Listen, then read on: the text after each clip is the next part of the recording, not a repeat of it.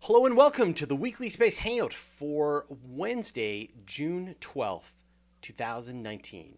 I'm Fraser Kane, publisher of Universe Today. This week, we're going to be talking about a large blob of metal found on the moon. It's been a year since Opportunity died. Had they found Snoopy?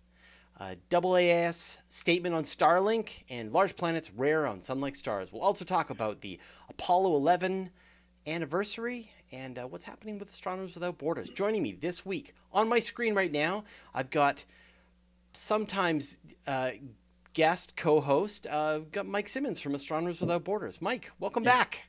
Thank you. It's been too long. Yeah, I think it's been, at least it's time, our annual checkup. To find out what's happening with Astronomers Without Borders. We've also got the senior editor for Universe Today, Nancy Atkinson. Nancy, welcome back. Hey there.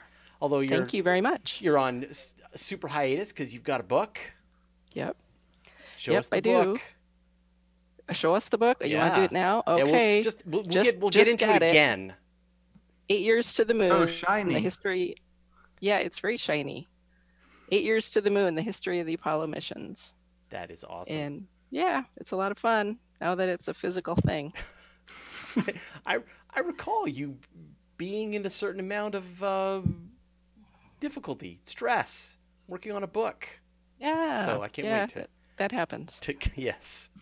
I don't know what kind of maniac writes a second book. That's what I got to find out. We've also got Dr. Morgan Renberg. Morgan. Hey, Fraser. Happy podcast day. Yeah, I'm glad somebody said it. And last but not least, we've got Dr. Brian Koberlein. Brian.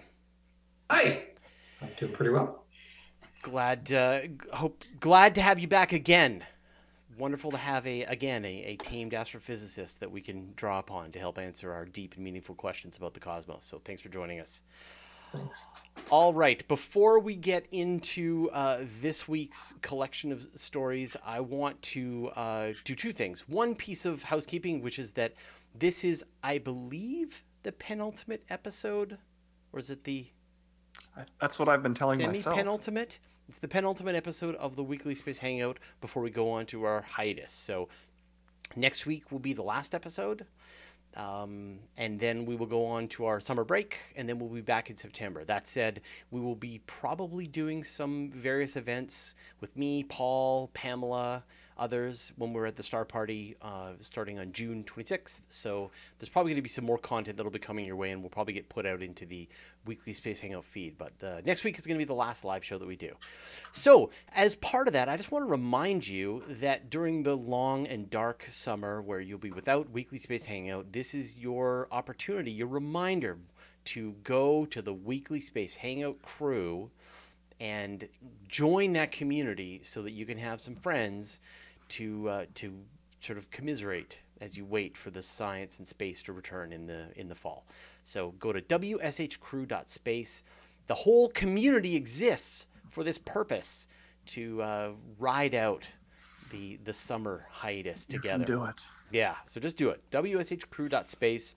They've got a great community forums. They will give you your executive producer status with the Weekly Space Hangout so that you can bring on the guests that you want to see on the show. So please do it. It's awesome. We couldn't do the show without them. And so I want to make sure that they get more followers. All right. So Mike Simmons, let's start with you. I don't have any specific topic, but I just want to know what's going on with Astronomers Without Borders. Well, first of all, I noticed my crummy light that I tried to get going before we started just went out. Yeah. So before we get done here, I'll turn on some other lights. Astronomers Without Borders. Well, we just celebrated the 10th Global Astronomy Month. And that was a follow-on to the 100 hours of astronomy that I did during the International Year of Astronomy, where we had, somewhere between 500,000 and 1 million people look through telescopes in a single night. And we're doing a lot of other things to support people. We have a lot of big plans too. This is going to be sort of a transition year. One of the things we're doing, after the big eclipse in North America in 2017, we told people, hey, why don't you send your glasses in to us when you're done with them? We can send them on to other countries where they can use them. And we raised money for this before, and we got like 15,000 glasses over to Africa for schools there and so on. Well, okay, so we didn't expect like 3 million or something.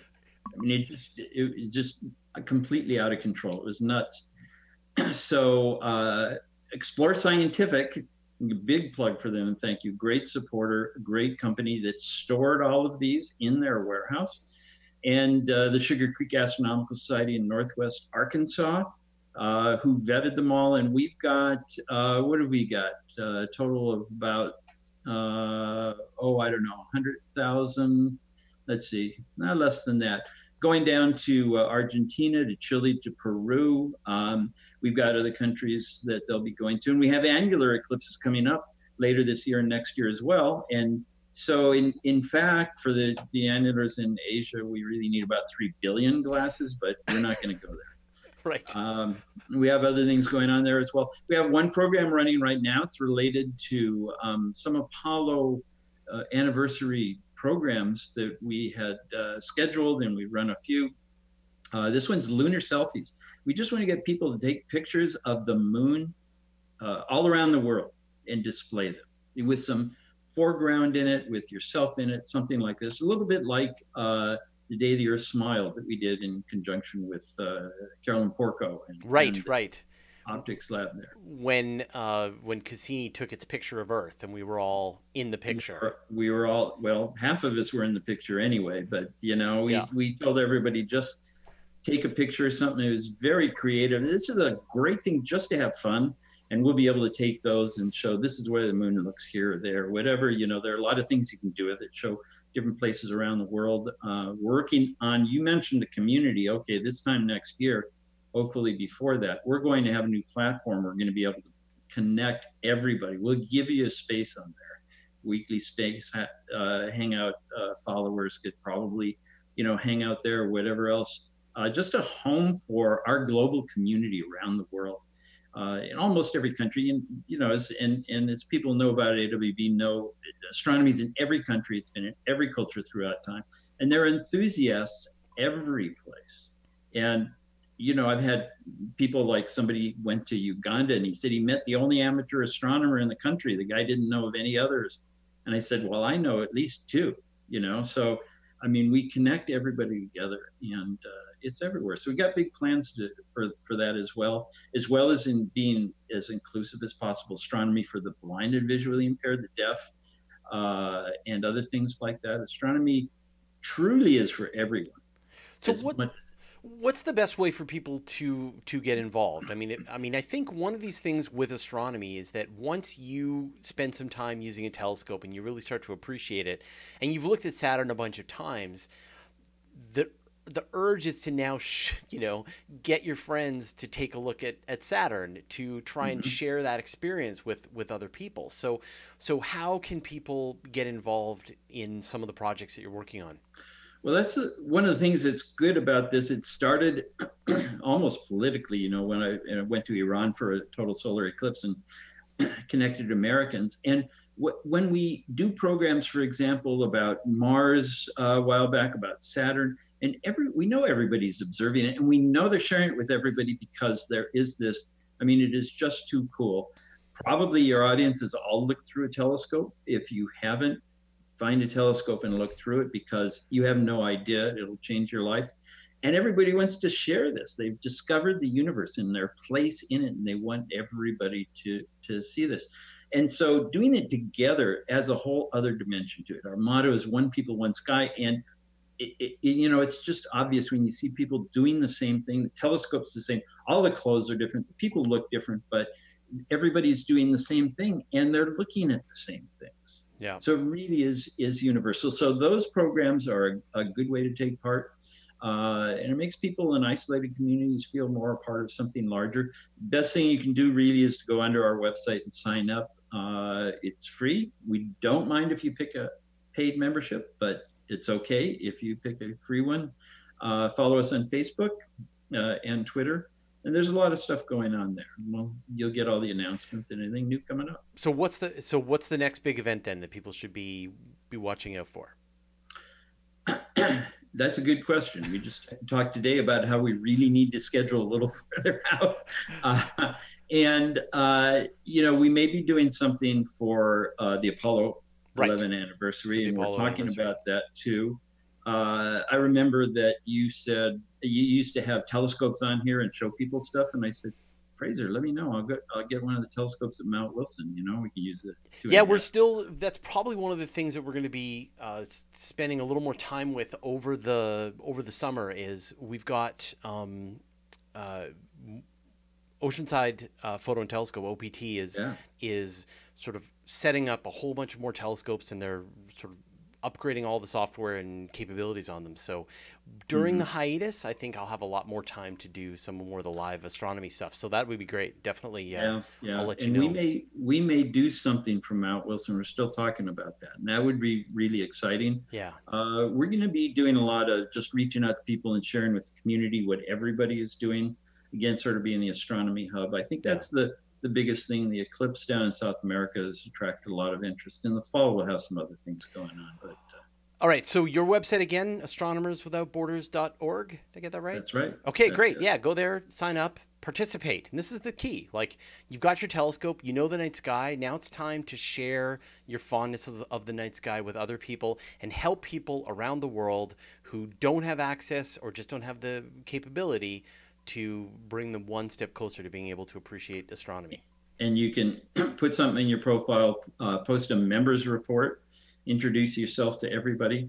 What we're doing is creating something that's more interactive, so you get more comments, but we're there and we're watching it too. So coming in, and if you look at the website, go through the member reports, you will see reports from, you know, Malaysia, Saudi Arabia, every place around the world too. Awesome. All right, but Mike, you're going to stick around, and I'm sure you're going to have some insights into some of the stories we're going to be talking about. So, well, I have opinions. I don't know about insights. We'll see. Stick around. We'll talk to you. We'll talk to you in a bit. All right. Moving on. Our other special guest / co-host of Days of Yore, Nancy Atkinson. All right. Hey there. Book again. Let's see the book. Let's see the book again. 8 Years to the Moon. Now, how did this? What kind of maniac writes a second book first? That's my question. Well, you know me, that when you asked me to do something, I could never refuse you. So this is my fault. Yeah. I said you should write a second book. I do not recall that conversation. I know you asked me about it. You know, after I wrote my first one, you said, "Do you think you'll write a second one?" And I said, "Well, I don't know." Yeah. And but yeah, so probably getting close to 2 years ago, my publisher contacted me again and said, "Our would publisher." You like to... Yeah, our publisher, same publisher that Fraser has, Page Street Publishing, and they said, we'd like to write another or work on another book with you. And we kind of tossed around some ideas here and there, and just kind of in random conversations here and there. At one point I mentioned something about the Apollo 11 50th anniversary was coming up. Not, it was just something that came up in conversation, and the publisher stopped me right there and said, "Wait, what? There's a 50th anniversary coming up. That's what you're writing about." Yeah. So the challenge though became trying to do something that hadn't been done before, just like the Apollo people had to do back in the 1960s, was do all sorts of things that hadn't been done before. So yeah, I would say Apollo is one of the most well-documented, especially Apollo 11, one of the most well-documented events in U.S. history, world history maybe. So the challenge was to do something kind of different. So I love to tell people stories, and I love to tell behind-the-scenes stories. So the other challenge was to try to find really behind-the-scenes people. And of course, this all happened 50 years ago, so most of the people who worked on Apollo are in their 70s or 80s, or sadly, some are no longer with us. And so I couldn't just call up my usual people at Johnson Space Center and say, "Hey, can I interview these people?" And they said they didn't know, they don't know how to get a hold of most of these people because they're all retired. So that took a little sleuthing and detective work to get a hold of people. But once I did, it really kind of snowballed. So I thought maybe I could interview 20 people or so that work behind the scenes and tell their stories. Well, I ended up interviewing over 40, because the way it worked is that I would talk to somebody and ask them questions, and they'd say, well, yeah, I don't know, but that you really need to talk to Bob. And then I would talk to Bob, and he'd say, oh, you need to really talk to Bill. And so I ended up interviewing over 40 people, close to 45 people. And then also I used the oral histories of about 20 additional people. And so for a total of about 60 unique voices in the book. Wow. All telling, yeah. So, but I had to also tell the whole story of Apollo as well, because this happened 50 years ago, and not everybody is well acquainted with what all took place in the 8 years from President Kennedy's challenge to reach the moon until 1969, when Neil and Buzz set foot on the moon. So give us like at least a couple of anecdotes that maybe people will have not heard of, people who are familiar with the Apollo missions, maybe something that you didn't know. Well, I talked to the guy who helped design the flag and the flagpole that they put on the moon. So originally they weren't going to do anything like put a flag on the moon, because the UN had passed a resolution saying that no country could claim any part of space. But Congress kind of said, we want a flag anyway. Right. And so it was actually just like about 10 days before Apollo 11 was going to launch. And this guy has a knock on his door in his office, and his boss comes in. This guy's name is Tom Moser. And his boss comes in, shuts the door, sits down. He says, I'm going to ask you to do something, and you can't tell anyone about it, not even your family. You have to design a flag at a flagpole that the astronauts can place on the moon. And it's got to be placed on the outside of the lunar module, because right now there's no place to put it in the inside, and the astronauts have to be able to access it. So there was a group of about 5 guys who went down to the local hardware store and bought some flags for $5.50 each, and figured out how they could make this whole thing work. Right, because there is obviously no wind blowing. So how do you make the flag hang properly on the surface of the moon? And that's the thing; it didn't hang properly. So the original plan was it was going to be straight out and just be hanging, straight. But on the moon, Neil and Buzz couldn't get the whole thing to expand. There was a little catch in it or something, and so it didn't expand all the way, and so it has this kind of ripply look. And in honor of that happening, the rest of the flag masts for the rest of the Apollo missions were also designed to be shorter, so it looked like the flag was waving. And obviously, as they jiggle them back and forth, the fabric is rippling, but yep, but not actually waving. And little did they realize that this is what the Apollo moon hoaxers would hang all of their arguments on. Yep. Yeah, that's kind of too bad, but yeah. Yeah. So for people who maybe haven't got their calendars open and have everything figured out, what are the key dates that are coming up that will be the 50th anniversary? Well, the Apollo 11 launched on July 16th. That's coming up relatively soon. And then they flew to the moon and landed on it on July 20th. And I was a young girl, and I remember sitting there with my family and watching this on TV, and it was a Sunday night, and we even got to stay up late and watch the moonwalk, and it was pretty amazing. Something that has really stuck with me for my entire life. Probably one of the reasons why I have the job that I do. So. Yeah, exactly. Yeah.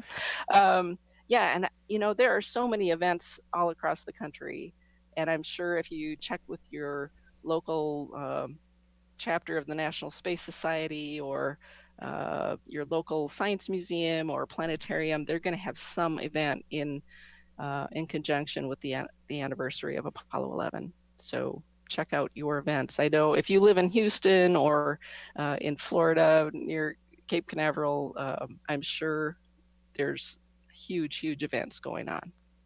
Well, good. And now, so now that you've got your book in hand, now comes the fun job of promotion. So, Yeah. you're going to be able to make the rounds. You're going on tour? Well, I'll be doing a few events here in Minnesota. I'll be at the Convergence Science Sci-Fi Convention here in Minneapolis from July 4th to 7th. I'll be a speaker there. I'll also be at the Bell Museum in Minneapolis on July 17th. And I'll be speaking with one of the people that I interviewed for my book. His name is Earl Kyle, and he is one of the very few African-American engineers who worked on Apollo during those days. He worked for Honeywell in Minneapolis. And he has a really unique and wonderful story that I feel so honored that I got to share in my book. And there, throughout the book, there are other people like that as well. I talked with two of the very few women engineers at NASA during that time. So many people in very unique jobs, people who worked on the thrusters. The one area that I really thought was fascinating was the simulation people who figured out how to pretend you're in space and make it feel like it was really real, and gave the astronauts such wonderful training. Oh, amazing. Yeah. All right, and Nancy, you're going to stick around as well. Did you? While we talk about some of these other stories, you're also free to go. But before you do move on, where can people buy a copy? Where can people find out more? The books come out on July 2nd, and they're available for pre-order any place now, like Amazon, Barnes & Noble, Books A Million. Ask your local bookstore if they could order it for you if you like to shop there, and I'm sure they will. And yeah. Some people in the chat asking how they can get a signed copy. Are you selling those anywhere? I'm not right now. I don't have any signed copies, but if you contact me and if you buy a book online or however you buy it, I can send you a signed book plate. I'm on Amazon pre-ordering it right now. Perfect. Oh, thank you. Thank you. I got to read this. Yeah. So you mentioned some stories that you have that you didn't describe. I'm going to find out what they are. This sounds. I just got to say that I was a little older than you. I'm the old codger in this crowd. I was a young adult. I had my daughter on my lap. She was, I think, 3 months old. And she's happy that she saw it because I made her look at the TV at that time. And it's such a big thing. Not quite the full experience, but it's. I'm looking forward to reading your book because I think it'll really help people understand what it was really all about. Amazing. All right, Brian Koberlein, I'm going to give you the chance to go next here. We've got an official announcement from the American Astronomical Society about how they feel about Starlink. Let me guess, thumbs up. Not so good. They're cautious about it. They're not specifically entirely putting it thumbs down. I think because part of it is you kind of recognize this is probably inevitable at some point, with these types of large swarms of satellites are going to go into orbit. But they're really strongly urging caution in trying to mitigate the effects of this, because when you're talking about something like 12,000 satellites, that's going to have some serious implications, not just for truly dark skies where you're going to see these things at magnitude 5 or something like that, but also in terms of sky surveys, for example. Visible and infrared are going to be disrupted by this. These things are going to be broadcasting at radio frequencies, so radio astronomy is going to be affected by this. It's a huge thing for astronomy, not just for internet connectivity. And so they really encourage that companies work with astronomers to try and find some type of balance point. Do they have any specific recommendations, or is it more like we would have preferred to have been consulted? I don't know. It wasn't we would have preferred to be consulted, although I'm sure that's true. I mean, the horse has already left the barn. I think it's now, you really need to consult with us now. Before this is already laid out, now is the time to actually try and discuss these things. with, I mean, 60 in one launch is a lot, but there are already 1,500 operational satellites, another several thousand unoperational ones. There's the International Space Station.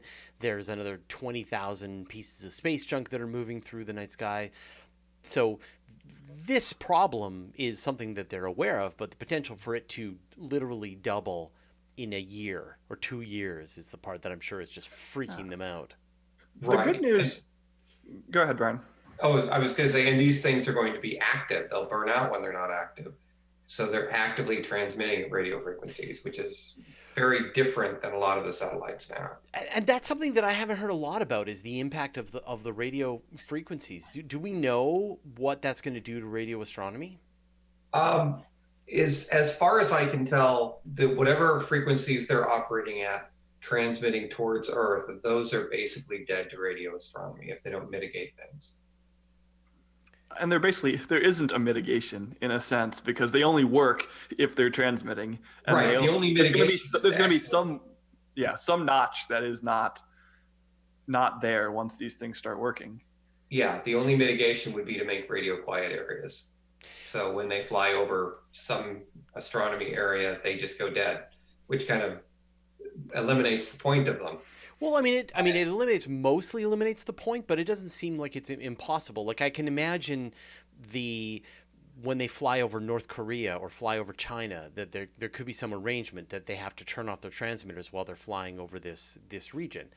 So it doesn't seem like it's impossible. And I mean, you just need to minimize some chunk of the properties. So, but I mean, these are the kinds of conversations. And then, of course, there are the conversations about, are there ways to mitigate the brightness of them? Could you paint the bottom of them Vanta black or something? These, things that people have been asking about. Is there which you don't want to do. Well, no, because then they'll heat up, right? Well, then they heat up in infrared, and that's the other part of it. It's not just the visible aspect, but also their heat signatures. Yeah. Yeah, a bit of good news in this is that, the first few thousand of these satellites are going to be in very low orbits, which means they won't last very long, which means there's opportunity here for an iterative approach to figuring out what works. And if they launched 100 of them thinking they've improved this situation and it turns out they're all magnitude 2, well, those won't be around forever. And we've learned one thing not to do. Once they start launching the tranches of these that are going to be 1,000 kilometers in altitude, those are up there for keeps, basically. And so we have to have, whatever the solution is when those start getting launched, is the way things will be. And so Brian's right, the time to engage is now, while we're still in the early design stage for most of these, because SpaceX isn't the only company who's doing this. There are other companies who can engage before they've launched any satellites. And we need to solve these problems before we start launching the kinds of satellites that will be up there for 5 or 10 years. How well typically have scientists been in convincing various forms of industry not to do a thing that they were planning to do? Think about the shipping lanes that are putting out all kinds of noises for undersea animals. Thinking about, just light pollution on its own. Like, would you guys be willing to have satellites in exchange for no light pollution from city lights? Like again, talking about horses that are already out of the stable. Like, that's the worst. Airplanes. But there have been collaborations before. Chile, for example, has government programs to reduce light pollution because astronomy is valued to them. And so there are collaborations that actually can work. I think one of the challenges about the SpaceX stuff with satellites is that this is not localized. This is an international issue because these things are orbiting the entire Earth. And so it really kind of needs to be debated on the international stage and not just in Elon Musk's boardroom. And it's to SpaceX's benefit to make these as minimal as possible, because if the opposite is true and they're quite bright and there's some big outcry about them, the thing that they'll be effective in causing is a bunch of regulation.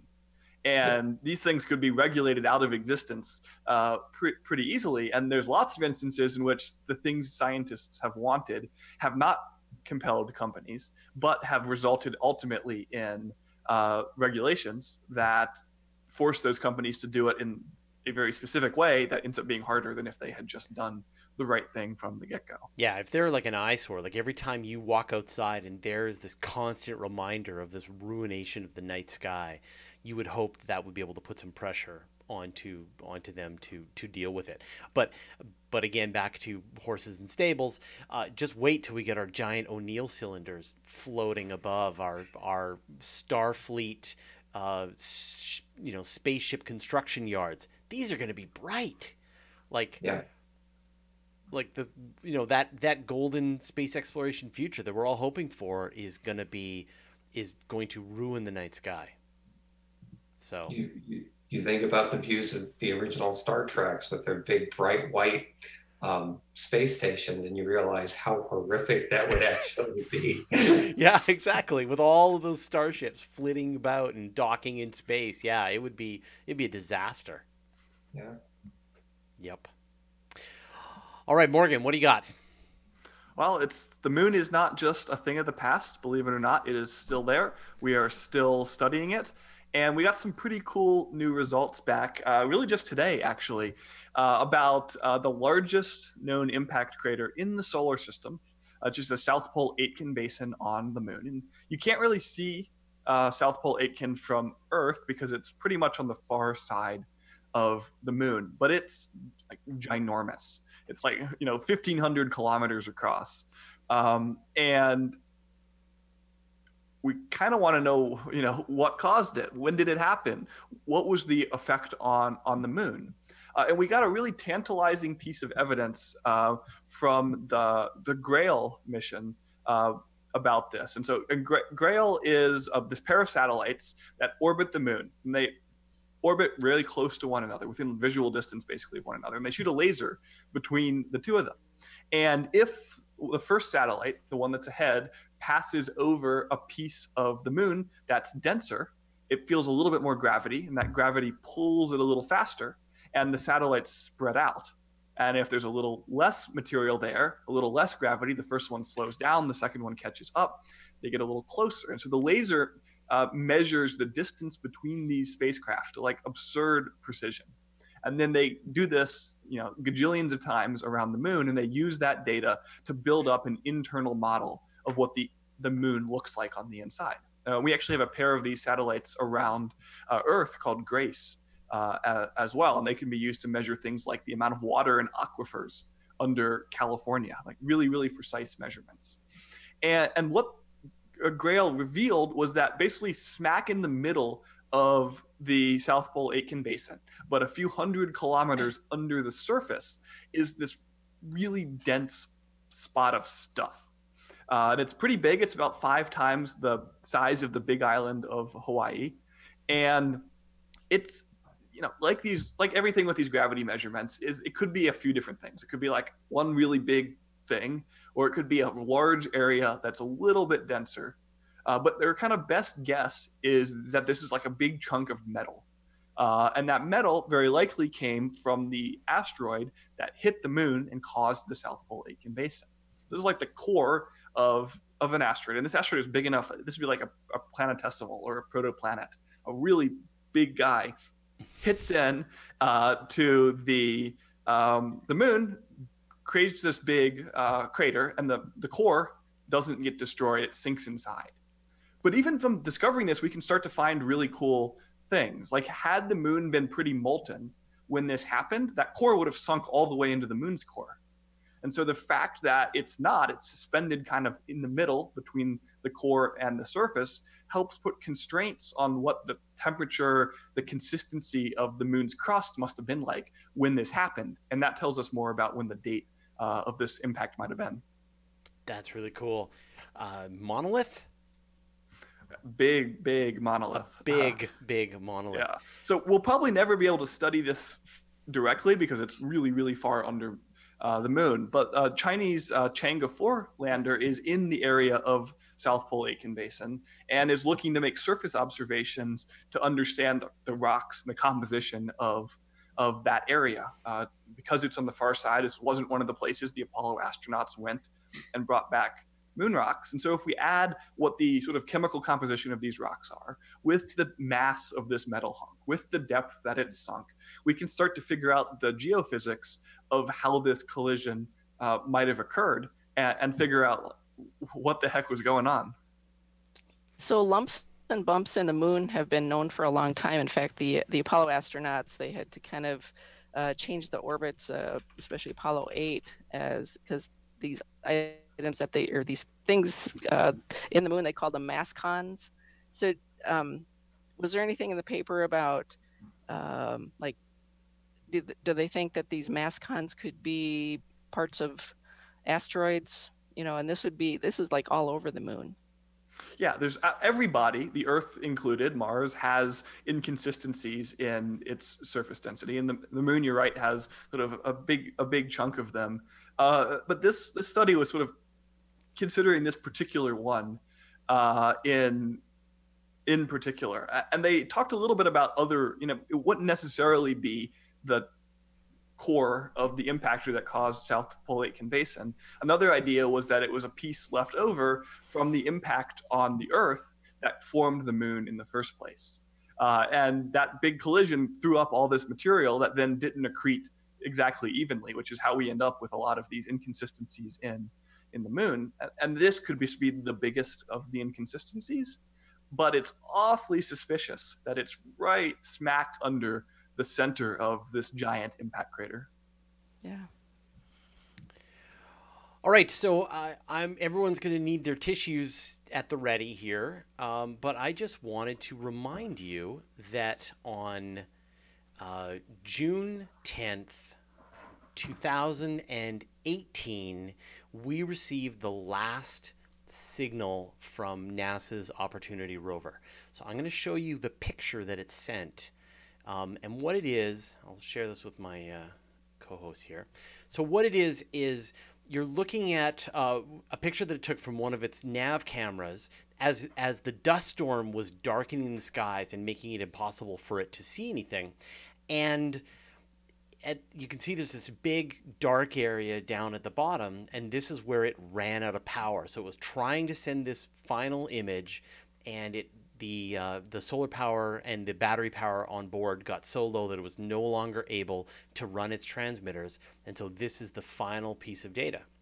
And June 10th was the last day that it was able to actually send a transmission, which is, you know, kind of heartbreaking. And so now we didn't know this at the time that Opportunity was dead. We knew that there was this gigantic dust storm that had grown to this global scale. It was the worst dust storm, global storm that had ever been seen, blanketing the atmosphere of Mars. And NASA knew that it was going to be a really rough ride for Opportunity because it needs to keep its battery, its electronics warm. And if the electronics get too cold and it's unable to keep them warm enough, then the whole system essentially dies. Now, on board Opportunity, they have these little pellets of decaying plutonium, sort of like the RTGs, the nuclear batteries they have on Voyagers and New Horizons, any of these spacecraft. And their only job is to keep them warm with the decaying material in these chunks of plutonium. And then they also had heaters on with its battery system. And so every day Opportunity would fill up its batteries with the solar panels, and then every night it would use these little chunks of plutonium and the heaters on board to keep its electronics above the freezing point. But as Opportunity got older, the amount of battery capacity that it could hold went down and down. Although even at the end, it still had like 80% of its battery capacity. It was still pretty amazing after 5,111 days. Wish my phone worked like that. Yeah, I know, on the surface of Earth. Yeah, mine definitely did not last that long. And so as the storm came in and obscured Opportunity and made the skies dark. It was unable to replenish its battery, and it went offline. But NASA continued to try to make contact with Opportunity all the way through the rest of the year, even when the dust storm had abated, all the way into pretty much to the end of the year. And finally, sort of at the end of 2018 into 2019, NASA finally announced that they had given up attempting to reach Opportunity, that the spacecraft was dead forever. And so here we are. It's crazy to think exactly 1 year, 2 days after 1 year from when we last heard from Opportunity. But still, 5,111 days on the surface of Mars when it was supposed to only go for 90 days. It's a tremendous accomplishment. Just demonstrates that these spacecraft are built tough, and it's one of the greatest stories in space exploration. So thanks, Opportunity. Brian Coberline, what else have you got for us? So the other story I've got is about the Gemini planetary. Gemini. I just lost my. Jupiter-sized planets. Gemini Planetary Imager. That's what I just blanked on. So from the Gemini Observatory, and this is looking for exoplanets by directly observing them. So it's different than the usual way, which is where the planets pass in front of the star and it dims, or you see the wobble. So this is directly imaging the largest of the planets that would be orbiting a star. And it's done these surveys of about 300 stars. And what it found was that Jupiter-sized planets are comparably rare for sun-like stars. They're typically seen around larger stars, and not ones that are more like the size of our sun. The reason this is important is because since it's directly imaging planets, everything looking for exoplanets has a certain bias. It's easier to find larger planets around small stars, for example, if you're looking at the wobble. But in this case, because you have to block out the light of the sun, it's actually easier to find Jupiter-sized planets orbiting something like the sun than it is a larger, brighter star. And so the fact that they found more of these large planets around large stars than smaller ones means there really is less large planets around a sun-like star. And that says two things that are interesting. One is that it again confirms that our solar system is very strange. We think of our solar system as being kind of typical, and it's not. We have large planets, and they're fairly far out, which is rather uncommon. But the other thing that this does is it confirms that planets, even large planets, are formed bottom up. So stars are formed top down, which means you start in a stellar nursery, you have this large cloud that collapses on itself to form a star. It makes sense that little planets, Earth-like planets, could form bottom up from the debris that's orbiting the star. But large planets like Jupiter, brown dwarf type stars, type planets are, you could argue that they probably could form top down in the way that stars do. This goes against that. This says no, even really large planets seem to form bottom up, which means that the reason they're more around large stars is because there's more debris around those large stars. They form from larger planetary disks.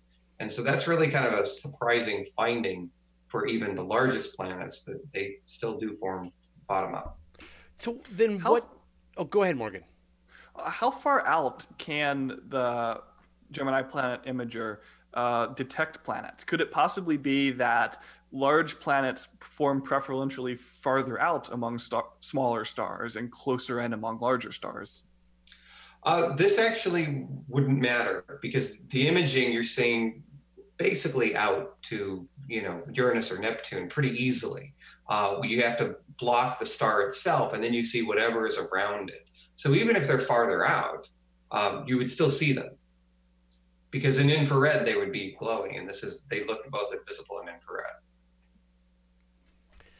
So then, if we're now starting to learn that our solar system isn't normal, what would a normal solar system look like?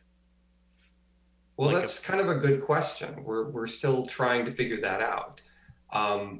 We know that there's a lot more diversity in terms of stellar systems than we had originally thought. You know, the problem that we're still standing on is that while we still have lots of planets that we've seen, all these different methods have different biases. So we're kind of learning this piece by piece. We don't know what a typical star system is. The only thing we know for sure is that star systems, planets, are going to be much more common around red dwarf-like stars than they would be larger stars. And that's because about 75% of stars are red dwarfs.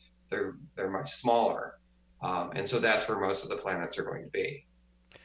Right, but I'm just kind of imagining, you know, you talked about this idea of like bottom up, top down. So you've got like a larger star than the sun, and it's going to have large planets around it, and then smaller planets.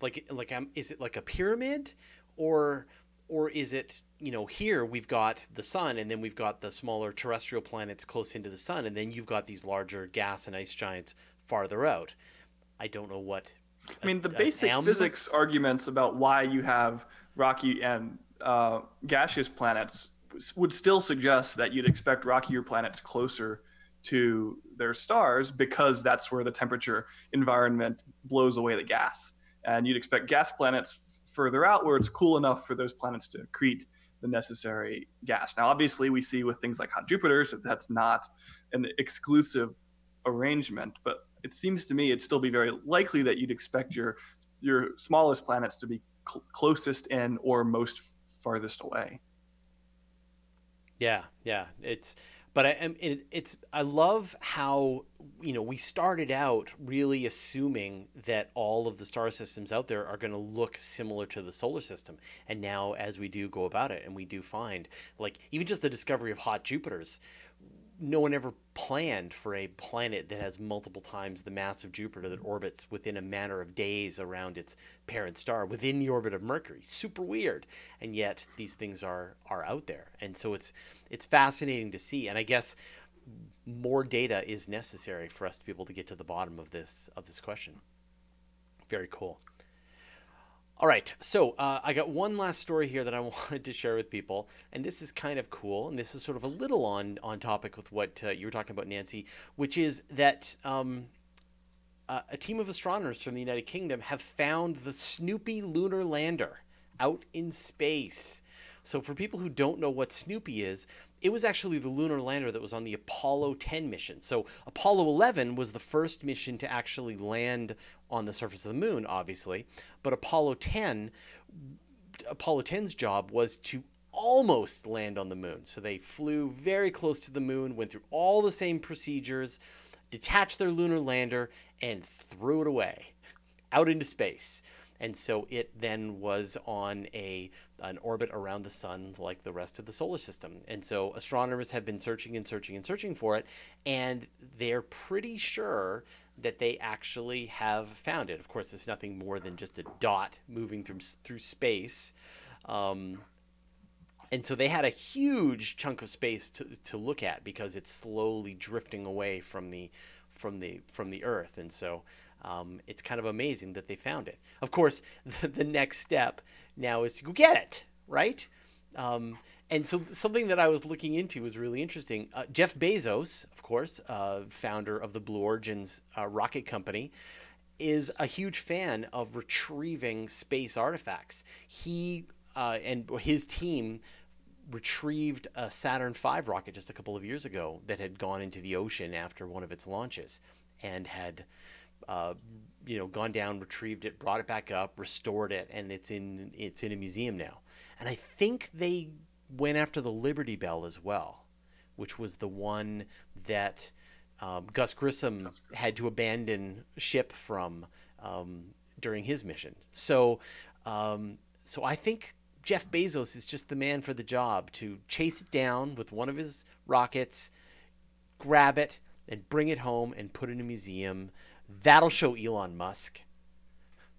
I so want them to do that. It's such a stupid and pointless thing to do, but I so badly want it. And we should say that they didn't smash the rest of the lunar landers into the moon's surface out of spite or anything, but they were there to create seismic impacts that could be picked up by the seismometers left by the Apollo missions on the surface to do science. Right. And so it wouldn't have made sense to smash one in before there was anything on the surface to measure it. Smash. But the other ones were very useful for measuring those sorts of things. I think they even whacked the moon with one of the upper stages of the Saturn V on one of the missions to give an even bigger boom that could be picked up by those things. I think Jeff Bezos should retrieve Elon Musk's Tesla roads. Oh, snap. That's a power move right there. Yeah, that really is. Assert dominance. hey, Elon, I found your car. That's funny. Zapan said the exact same thing in the comments. That is so great. All right, we are reaching the end of our hour. Mike, where can people find out more and get involved? AstronomersWithoutBorders.org. And while you're there, go check out the member reports and see astronomy around the world. Sign up, get the news, take part. Right on. Nancy. NancyAtkinson.com. And I'll be releasing a unique video trailer about the book within the next week. So watch for that. And let's see the book one more time. All right. So 8 years shiny. to the moon. Shiny, iridescent, really stands out. It's going to be, it is a unique book. I'll say that. That's amazing. Morgan, where can people find out more?